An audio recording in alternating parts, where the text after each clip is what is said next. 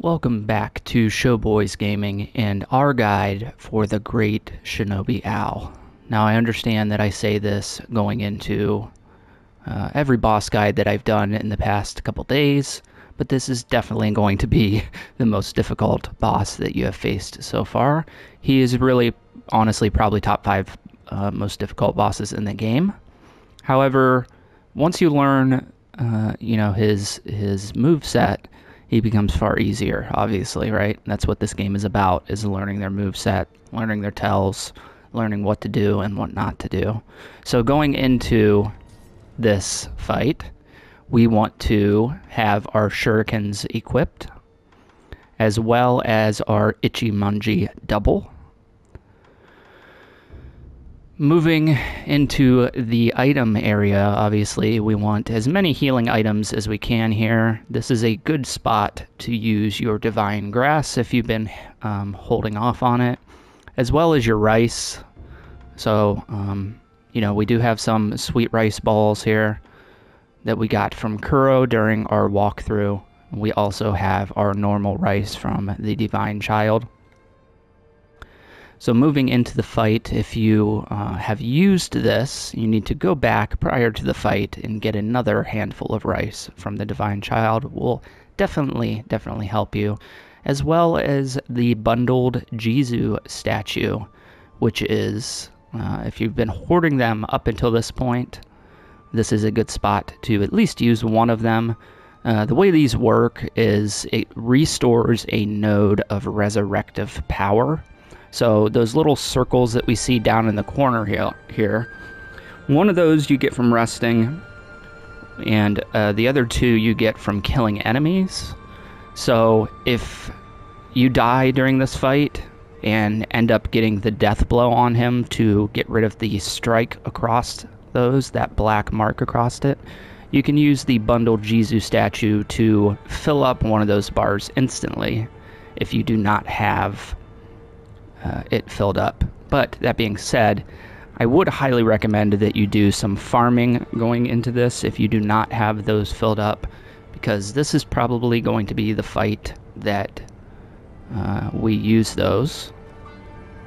As far as his attacks go, he's got kind of slow sweeping attacks, but they also come in fast. So it's not, I don't want to say it's similar to the the corrupted monk, but it's the same kind of gist. He's got a very big sword, long sweeping attacks, but he is also very agile. He's going to have multiple different attacks that you can deflect. So you just need to get the timing down on those deflects. And I know it can be frustrating fighting this guy, trust me. Just like in Ichiro, I struggled a great deal with this guy. But we shouldn't be backing out or getting frustrated if we die, because we're learning a little bit each time that we fight him. Even if we are dying, we're learning a bit.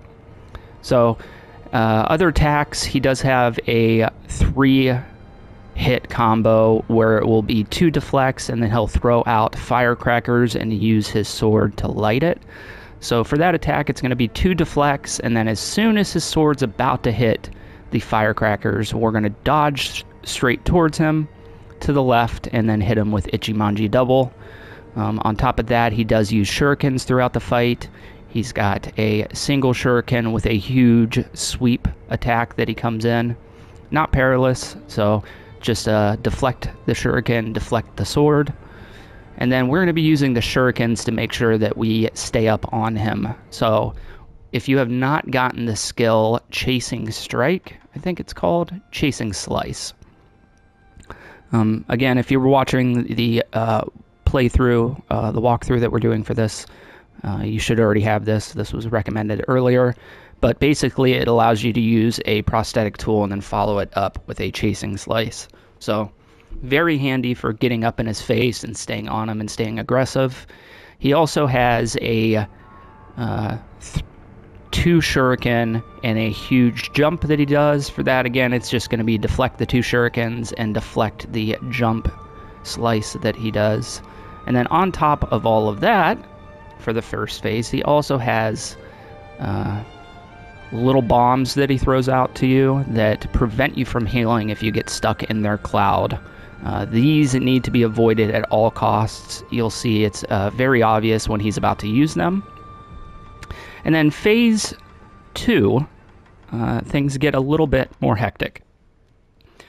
So that jumping back and throwing shurikens that I discussed earlier, that's now going to be poison that he throws at you. So we want to be mindful of that and not get caught in the poison. He also has like a smoke disappear ability where he throws smoke on the ground and it breaks your lock on with him, and then he comes and attacks you. As soon as you see him do that, you need to run backwards and try to relocate him and lock back on to him. But I mean, here, I'm going to be honest. I'm not necessarily the best at fighting this dude. I know in the playthrough we did it first try, but let's just be mindful that this is the, you know, this is kind of your big, coming from Dark Souls, this is your big get good moment in this game, for sure. On top of other items that would be very useful, we're also going to put on mottled green gourd in case we, or I'm sorry, green mossy gourd in case we get caught by his poison.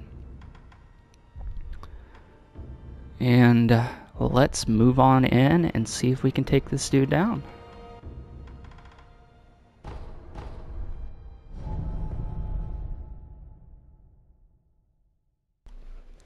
So right at the beginning of the fight, obviously we want to lock on, and we want to stay fairly aggressive on this guy as much as possible. Like every other boss or enemy in the game, we want to watch for his bright flash, showing us that he's deflected our attack. Here's his 2 shurikens and jump right out the gate. There's his jumping shuriken, and here's his bomb. So we want to run away from that. If you get caught in that, it's actually a decently long amount of time that you can't heal. So you need to be mindful of that. Anytime he jumps back, I like using the chasing strike. Here's his 2 and jump again. He likes using that quite a bit.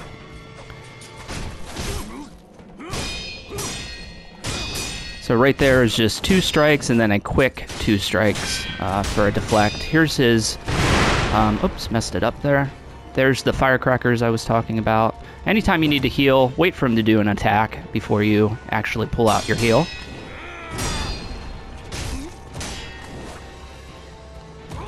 There's his bomb.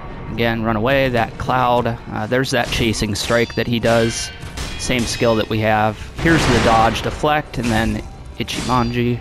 So 2 deflects and a dodge through his firecrackers there.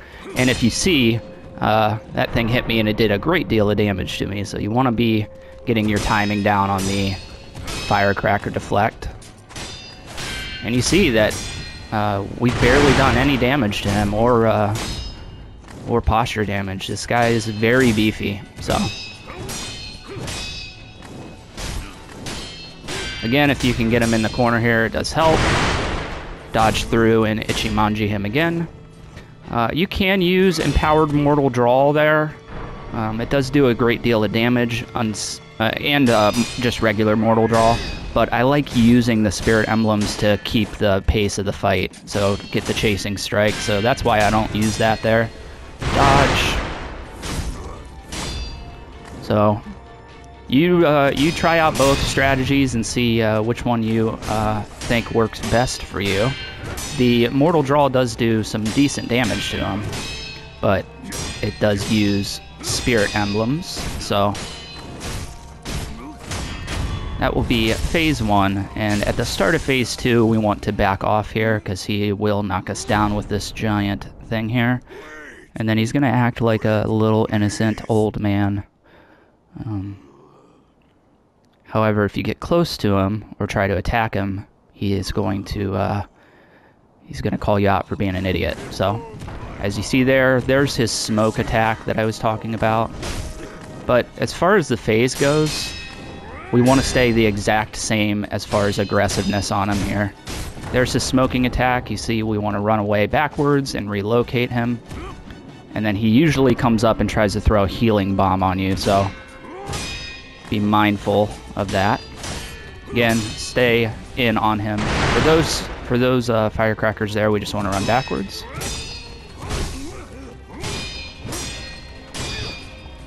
So it's just 1, 2, 1, 2, real quick like that on that 4-hit combo that he does.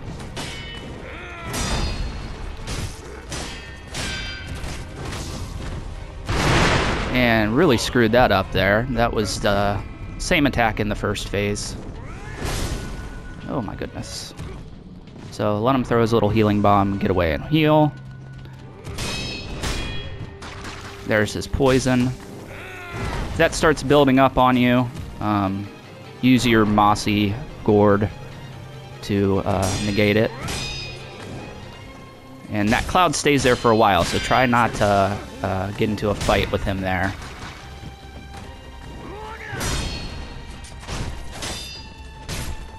Here's his smoke attack. Again, running away. Good time to heal when he throws the healing bomb. You see his attacks are basically the same. But you want to be mindful of your posture here, because if he breaks your posture, he's going to do a great deal of damage to you. So it's not a bad idea to separate yourself and try and let it go down a little bit. If he hits you with that, he's going to send you back, because it's such a powerful strike. But it's really the exact same as Phase 1 as far as what we're trying to do here. Sometimes he does do the chasing strike before he hits you with the shuriken. Run away from the poison. Again, long fight, man. Long, long fight. But, you know, just follow what I'm doing here, and you'll be alright. You know, we have died once, unfortunately, but again, it's hard to see him sometimes, but he's typically always going to do that. Oh man, I thought I was going to get hit by that. This one here, you can deflect the shurikens, but you can also get behind him for some nice easy damage when he does that attack.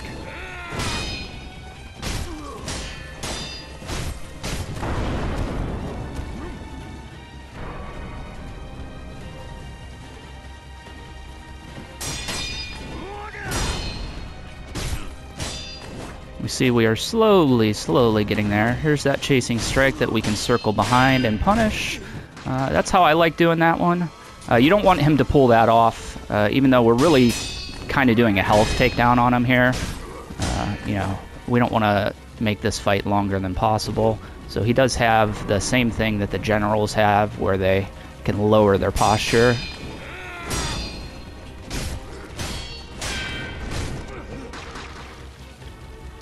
Again, stay away from the poison.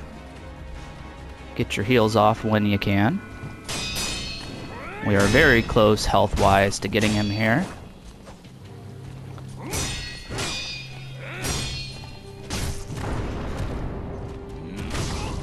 Oh boy. He does have a kind of grab attack where he steps on you there if he breaks your posture. So be mindful of that. Wait for an attack so you can get some time to heal. Just a long fight, man. Like, there are definitely cheese strategies if that's what you're into. However, we know from the playthrough, there's only certain bosses I like doing those strategies on. The kind of sword enemies, I like learning their fights because, you know, even though this is one of the most difficult fights in the game, it's very, very fun to figure him out. And dodge through for Ichimonji, and the second phase is complete. So again, you know, just follow the strategy that I did for each attack there. And again, like I said, I consider myself decently good at this game, and he still got me. So you're definitely going to die here a couple times. As you're learning the timing for his deflects, and you know, when to dodge, when to deflect, when to run away, all that stuff. Just make sure in the second phase, instead of doing the jump backwards and shuriken that you can deflect, it changes to the poison. So instead of deflecting, we need to run away. But that will take down Great Shinobi Owl. Definitely the most difficult boss that we have faced so far, and it's only going to get more difficult from here on out. So stick with us here on Showboys Gaming if you're struggling with the bosses. I hope these guides are helping out. Like I said, I'm not really trying to recommend any cheese strategies, although, a couple of the strategies that I have recommended could be considered a cheese strategy. But we definitely want to learn how to fight these guys, because this is, honestly, man, this is like one of the best fights in the game. And it's super fun to do. And, you get a pretty stunning little view when you're done. Same place as we fought Genichiro at, but we got the sun setting over in the distance there. So for now, that will do it for us here today. We will continue with our walkthrough here on Showboys Gaming, as well as boss guides for every boss in the game. So look forward to that, and I will see you guys on the next one.